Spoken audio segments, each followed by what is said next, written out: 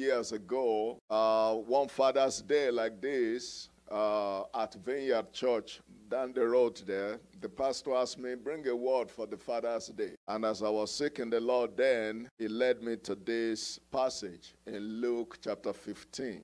The impression many of us have of God is that of a reluctant father. A father who we have to ask and ask before he releases anything to us. A father we have to grovel on the ground and beg and weep and cry before he releases anything. That is the image some of us have of God. That's why we pray.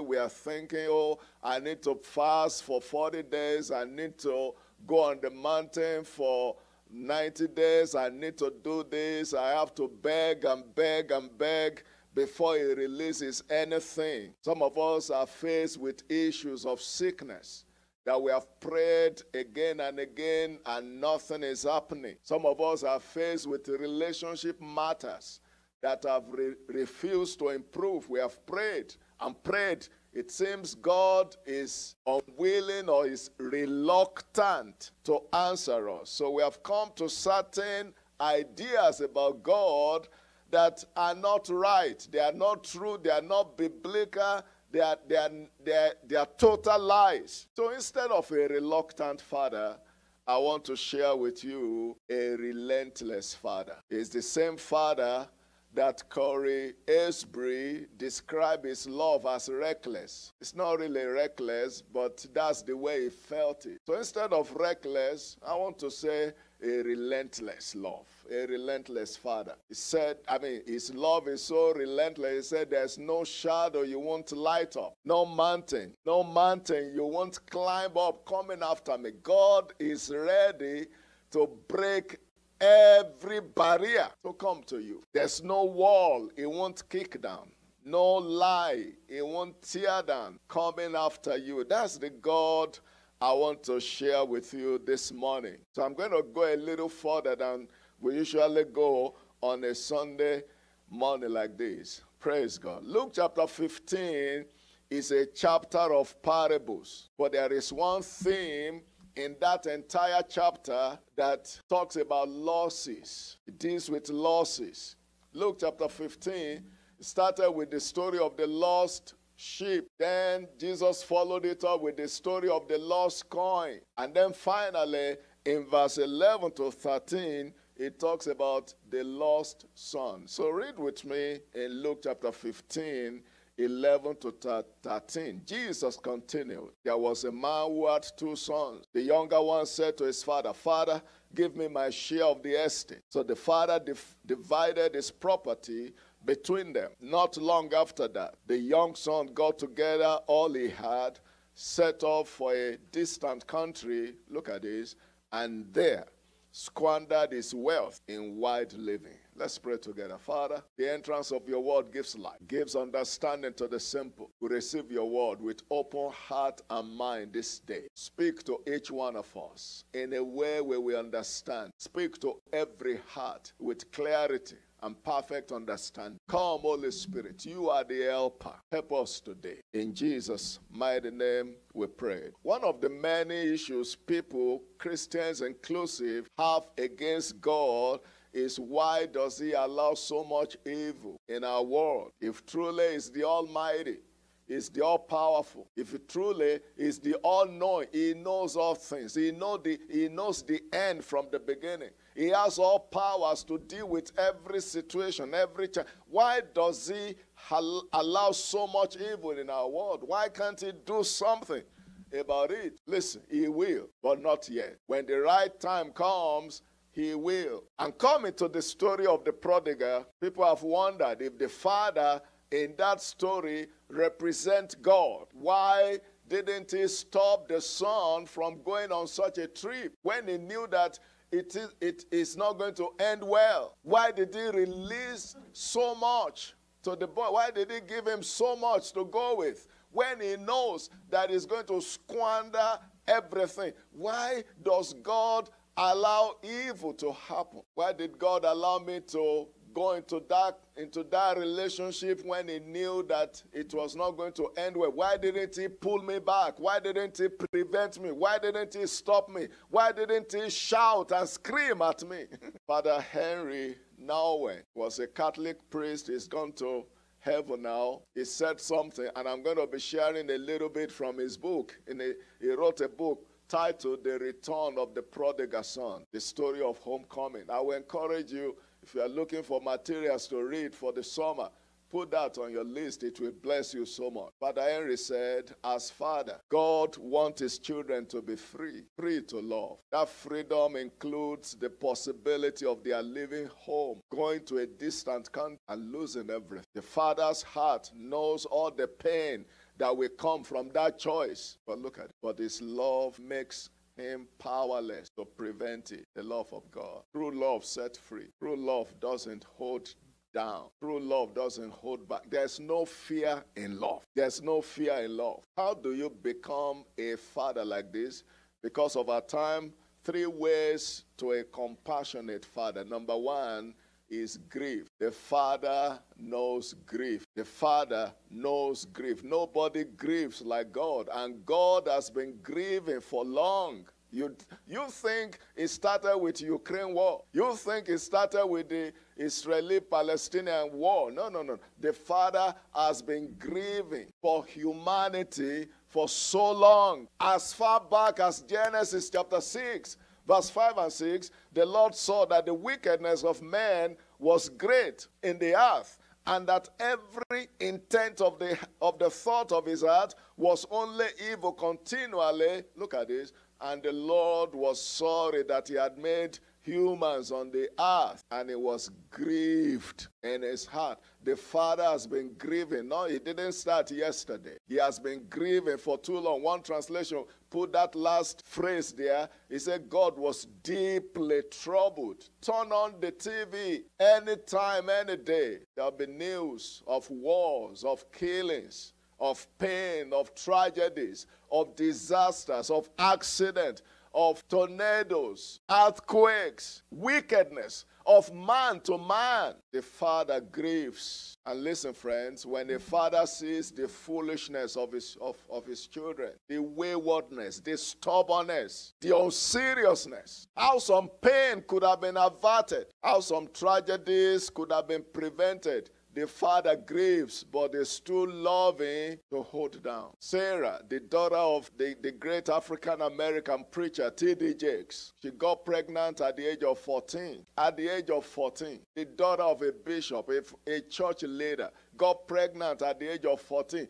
She said in her own story, in her own words, she said, my father is a wordsmith. When he opens his mouth, word just flows. He's a preacher. He does not struggle to preach. He said, but that day when he got the news that I was pregnant, my dad opened his mouth wide and nothing came out. Father grieves. Father grieves. Fatherhood comes with a lot of pain. Look at what Father Henry said. It does not surprise me at all that few people claim fatherhood for themselves. The pains are too obvious. The joys too hidden. Women, especially mothers, think men don't care. Fathers don't care because we are not so expressive. Our tear duct is so long. But do you know that in spite of the pain and the grief, the Father is still the most joyful personality you could ever know. And this is the reason why he is able to do that. Number 2, the Father is plenteous in mercy, in forgiveness. Luke chapter 15, verse 20. Luke 15, verse 20.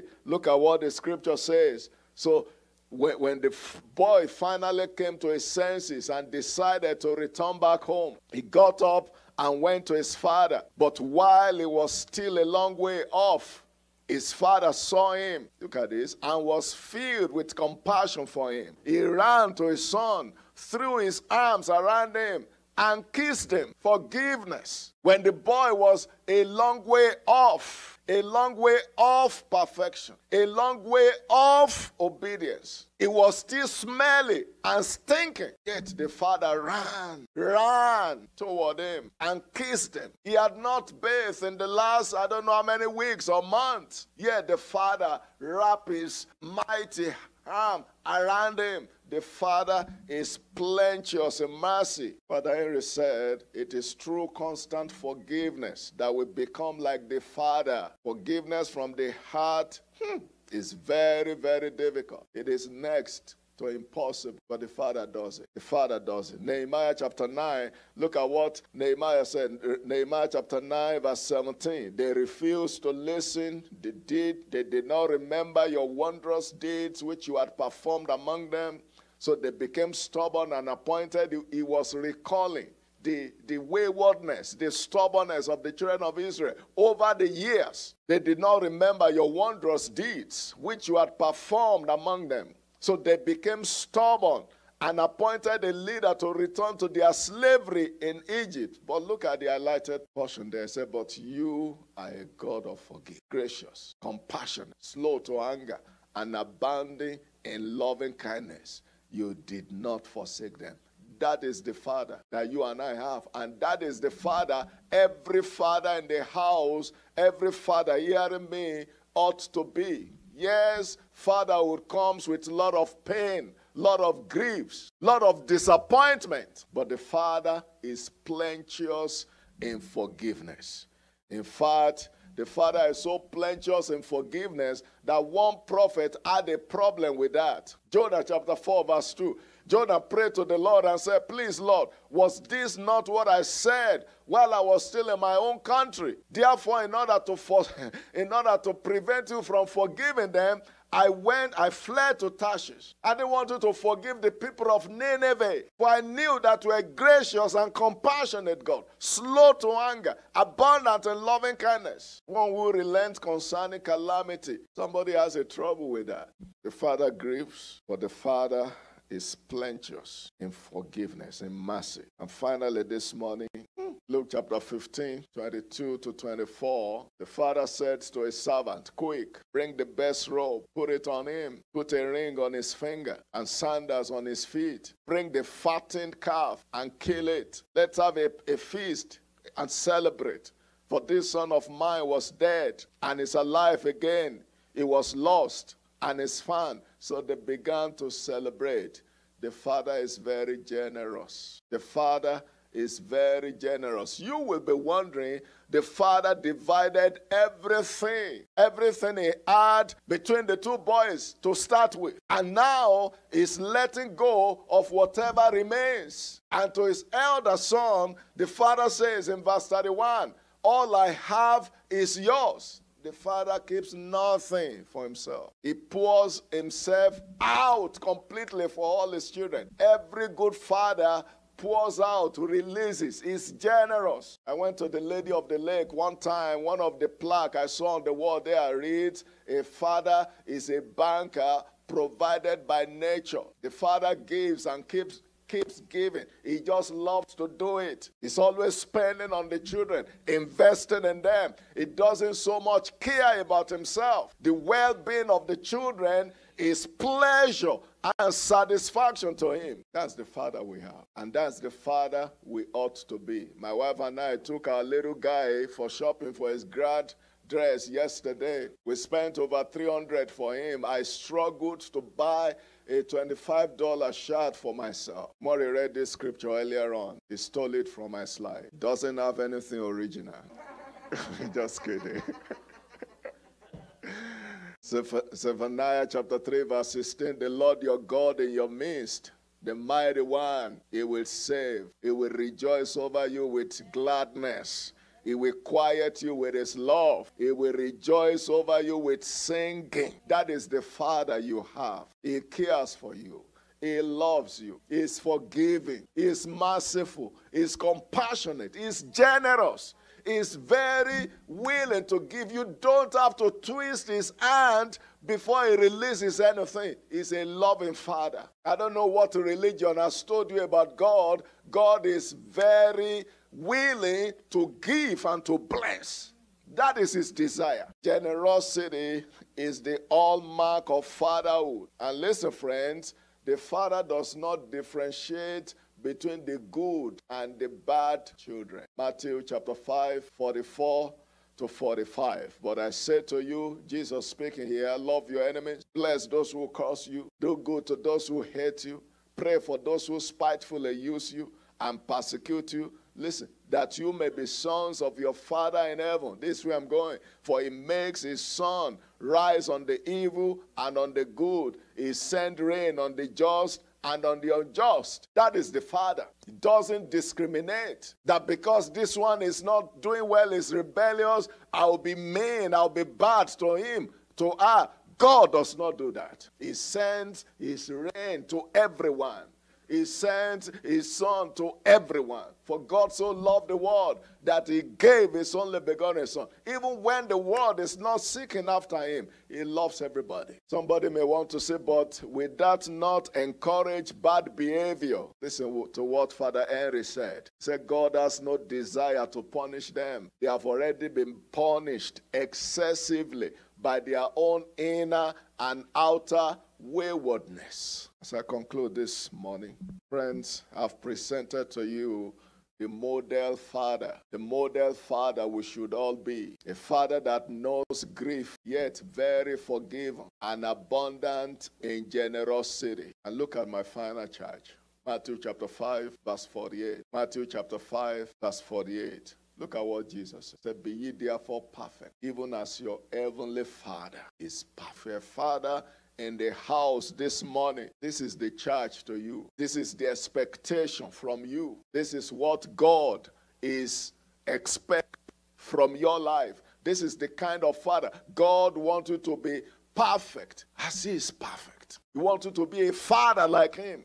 A father that, yes, he knows griefs, he knows pain, but is very forgiving and is very generous. If you ask me, are you there yet? I am not. But I'm not what I'm supposed to be. You knew the kind of life I had growing up, the kind of home I grew up, you will know that I've made some progress. I'm not where I'm supposed to be, but I'm not where God expects me to be yet. Praise God. And that's why I pray. That's why I keep trusting to release grace upon me every day. If you are here this morning, you are a father, you are a mother, you still struggle with forgiveness and generosity, we can pray together for deliverance, for healing. Let's pray. Here I am to wash, here I am to bow down, here I am to say that you're my God.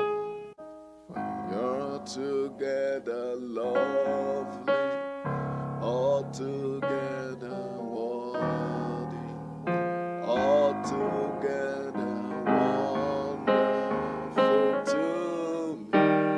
Here am I, here I am to worship, here I am to bow down, here I am to say that you're my God. altogether, You're altogether lovely, altogether worthy, altogether wonderful to me. I'll never know how much it costs to see my sins upon that cross. I never know how much it costs to see my sin upon that cross.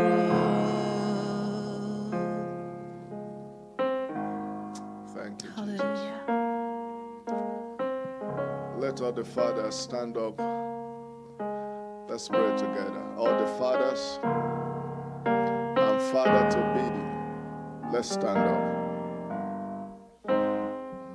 Thank you, Jesus.